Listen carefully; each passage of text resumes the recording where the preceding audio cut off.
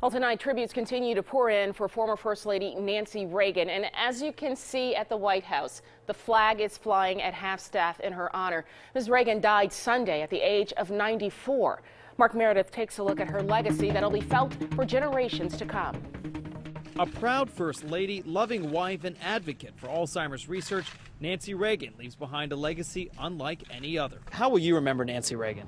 I will remember her as always being extremely supportive to her husband. End of an era, more or less, because you know, Reagan's legacy and so on. At the White House today, President Obama speaking kindly of a woman who knew all too well the pains and pressures of the West Wing. I could not have been more gracious and more charming to myself and Michelle when we first came into office. At the American History Smithsonian, the Reagan's legacy from clothes to China, experts like Lisa Kathleen Grady say offer a glimpse into the Reagan Revolution.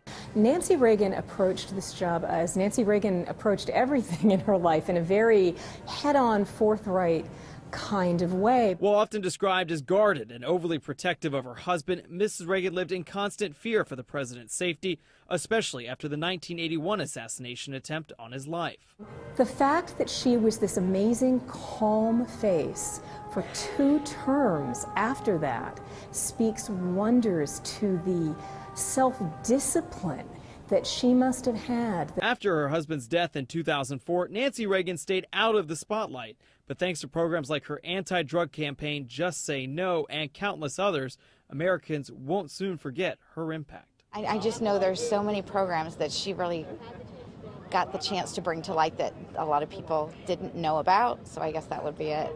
American flags, whether they be at the White House or federal buildings around the globe, will remain at half-staff until Mrs. Reagan is buried.